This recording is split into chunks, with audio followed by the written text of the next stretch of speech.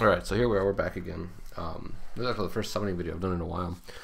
It's the first summoning video I've done in a while, but I have been summoning this whole time, obviously. Yeah, I think I pulled, Hua Yun came out, I pulled her and an imprint of her. I got like 3 copies of Jacko. I'm not sure, I don't remember what else I summoned. But anyway, the point is, here we are. I was supposed to do a Guild War video yesterday, but I didn't do it. And I guess it's double punishment, not just because like video wise, but like I don't get any Mystic medals because if I don't make the Guild War video, I didn't do Guild War at all. So yeah, like I'll do it in the morning because I've been more used to doing it in the mornings, and then now it's like I have to, anyway, I have to make a video on it, so I have to wait till I get back from work, and sometimes I just forget or I get tired or lazy. But anyway, here we are. We're going to summon an Aria. Like I said, I don't think she's going to be... I mean, I made a joke about it, but I don't think she's going to be, like, meta-defining in any way. I could be wrong, of course. We never know about these things, but like I said, this S1 is just...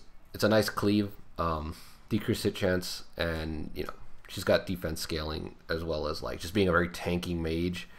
Free crit chance is never a bad thing. Crit damage, of course, just for free.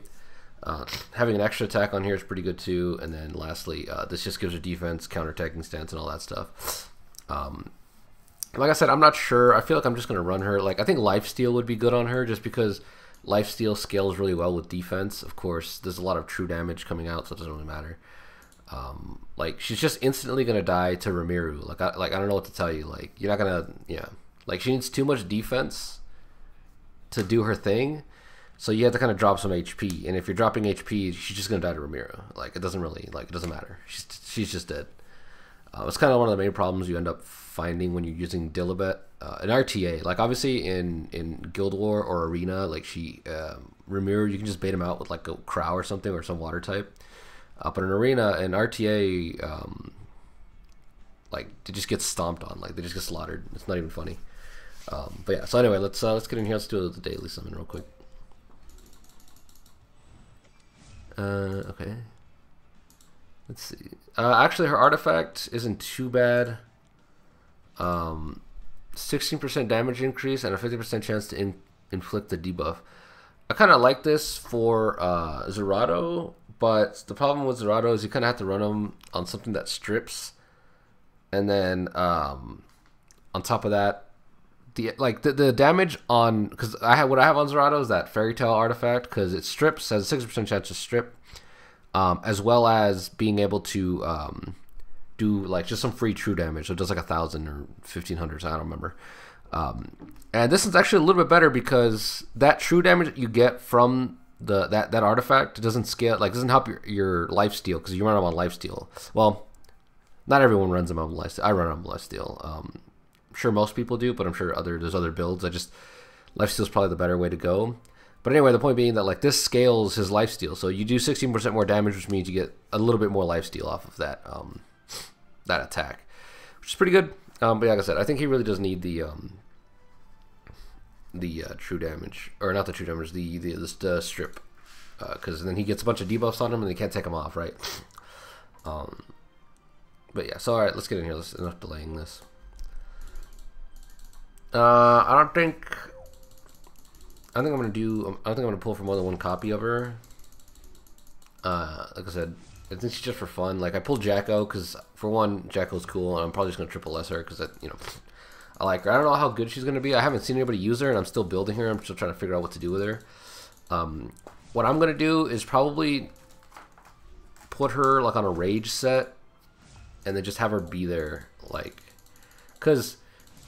Yeah, like, what people don't really understand is, like, one of her biggest strengths is that S2 that gives someone else that stun chance buff, whatever, that personal buff, whatever. Because that, like, imagine running a team that has her and Belian, right? Belian can strip, and she constantly S2s, or S1s, and she can stun now. Like, you give her a 25% chance to stun. So now you can just, like, take all speed off of her, have that buff last for 2 turns, and you're basically done. Like, Belian is now just annoying as hell. For those of you who don't have Belian, like now Belian can strip, she can stun, she can taunt, she can inflict injuries, she can, what was the other one? She can blind and decrease speed, like all in one kit. Like, that's ridiculous. But yeah. Again, it's not always going to work out that way. Like in RTA, she's not as good because you have to kind of like play around her, play with her. But in Arena, like if you just set up your defense team to have those units, then I think, you know, that's going to be really annoying. Because Belian in Arena is already pretty irritating. Some people like to think she's more broken than she is, which I can't agree with. But I think she's really good, right? Regardless. But yeah, like I said, if you don't have Belian, you can use Rem as like a discount version of her, because Rem strips and then applies the debuff. I'm not sure how that works with the buff that Jacko gives, but anyway, like I said, Jacko I found more fun, more interesting. Hua Yung, I knew she was gonna be really good from the moment like she came out. I didn't really see any videos on her, but I mean, on top of the fact that I just like her artwork. I mean, I just saw her and I was like, yep, I'm taking that lady. Even outside of the kit. Now, would I have pulled for multiple copies outside of the kit? I don't know, but I just like her design. Oh, there's more Zerados. I'm actually, for any of you wondering, like, I actually 6-starred and max awakened finally my my Armin recently, and she's also max imprinted. Not that she shouldn't be at this point, but I'm actually excited to use her. I'm actually excited to see what she can do. Because I think the most, like, one of the things like I've been thinking about over the past week, or like since that video came out, or since the patch notes came out, was the idea of finally having like a single target reducer, right? Because before we had something like what's his name? We had you know that guy, Trousers, ML Crozet. He reduced like one person's damage that they took by like 40% because he did damage transfer. However, the point being that now we have someone that just straight up is damage mitigation for single target. And single target right now is increasing in value by quite a lot because nobody wants to AoE because there's Belians everywhere. Obviously Rems, like things like counter units are all over the place. ML Ravi's a problem. So as AoE decreases, that unit's power increases by a whole lot more as well. So I think that's pretty interesting. I think, again, the whole kit and everything they did to change her is like good and it's like interesting, so we'll see how that goes. But to me, like one of the more understated things that I was thinking about, like that really grew on me in terms of like how useful I think she's going to be in the coming meta, that single target damage reduction sounds pretty ridiculous.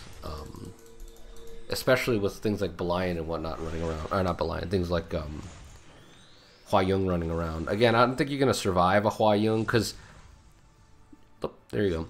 I don't think you're gonna survive a Hua Yung anyway because like Violet with 16k HP, what's that called? Aureus, and so Violet. 16k HP with an Aureus effect in play, and Hua Yung missing her S3, she still does enough damage to one-shot him, which is crazy because, I mean, on the one side, Hua Yung is hitting into elemental advantage, so that's like, she gets 50% more damage. However, missing a hit on a unit reduces your damage by 75%, right? And she still just one-shots him, which is pretty insane. Yeah, so I don't really know, you know, like there's no unit you can use to bait her out. She's just going to kill somebody because if you bring a high HP unit to survive, because like defense doesn't matter, right? She penetrates defense. So if you bring a high HP unit, her HP scaling thing kicks in and you just get one shot. And then if you bring in a low HP unit, then they're just going to get one shot anyway because her attack scaling is ridiculous. But yeah, so that was the main video.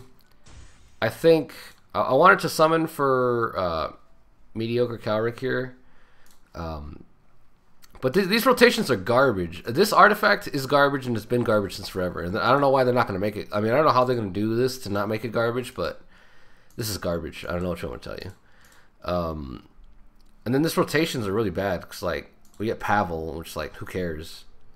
And the next rotation we get Flan, which also who cares. And then secondly we get this thing, which also sucks. Like, damn. I have to wait. Like, it's always annoying because like you always know which ones. Like, they know everyone wants him, so they're just gonna like put garbage in here. And you always have to wait till the last one. The last one's like inevitably like garbage as well. So it's like, I don't. It's like you're just stuck in a very bad place. It doesn't really matter. I probably won't summon for him now anyway because I don't have enough to pity, so it's not that big a deal. But yeah, I mean, it's pretty good. Pretty good these days. He's really annoying. But it's just good to have more debuff cleansers. Okay, so that'll be it for today. Like I said, the other video might coming out today or maybe tomorrow. I mean, probably tomorrow I'm going to be doing Guild Wars, so maybe today is a video talking about like balancing and power creep and stuff like that, and like kind of giving some thoughts on it from somebody who's been doing this kind of stuff for a long time. Like I've been making videos for a long time, but I have been playing these kinds of games for a very, very long time. So yeah. Yeah, good luck with your guys' pulls. I think I got halfway to pity, which is pretty good. That means I have another pity for whoever comes next. I'm not pulling for Ludwig. I think I have a max imprint Ludwig, like in terms of like copies sitting around. I'm just waiting for him to hit the Mystic shop or the Mystic rotation, like get ML Ludwig, and then just like ML Ludwig better just look like Levi. That'd be hilarious. Like just give him edgier hair and make him turn him into Levi, and give him 2 swords or something. Like it'd be amazing. Call him the Giant Slayer or something. That'd be crazy. Giant Slayer Ludwig. But yeah, that'd be what I'd pull for. I think as much as they try to buff and patch and do stuff to Ludwig, he's just like really lame. There's no other way to say it. So this is AoE, but you want to do this first to get the invincibility, and then the invincibility helps you do this, right? And then this is just here to be here. Oh, you steal a buff. I didn't realize that. And 50% chance. This is kind of interesting. I think maybe like, you know what? I think high damaging mages with decent S1s, especially S1s at combat readiness. Like this one has pretty good stuff, like combat readiness with this thing up here. I think a lot of times you could probably just relegate them to counter set and it wouldn't be too bad because they need a lot of HP and they need a lot of damage. And a lot of people kind of like, you need speed on him, which is pretty good, but I think, you know, you can probably get away with something like that. Again, with him, speed is okay because you don't need HP because he has invincibility. So as long as he goes first, he'll get this and, you know, whatever. But it's just better things to be wasting your gear on is the point. But yeah, that being said, like I said, hopefully you guys have good luck on her and you get her. But again, she's not necessary, so just kind of pull her if you want to try something fun out. I didn't get the artifact, sadly, because I also didn't get the Jacko artifact, which is gone now, which I didn't really care for very much because I think I like Merciless Glutton a little bit better, but that's, you know, that's besides the point. Yeah, that'll be all for today.